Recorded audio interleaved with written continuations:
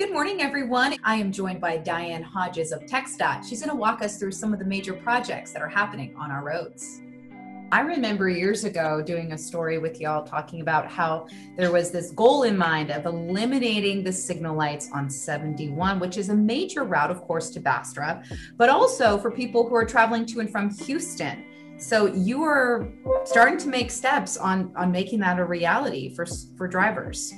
Yes, so we have already constructed some flyovers that have eliminated the signals on State Highway 71, and our goal is to ultimately eliminate all of the signals, really basically from Houston to Austin. We know people use this route to get to the airport, and right now we have two signals at Kellum Road and Ross that are going to be eliminated as part of this project that just kicked off last month. We've got crews out there now.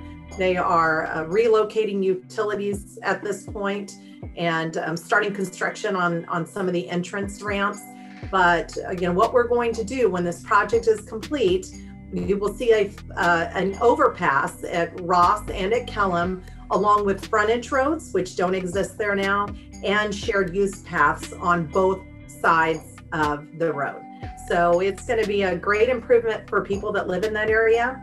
Traffic that is traveling through will not have to stop at a signal, and local traffic will be able to utilize the shared use path and the frontage roads to get around town without actually having to get onto the main lanes of 71. So it's a great project, and it's going to take about 2.5 years to complete. So we're thinking 2023?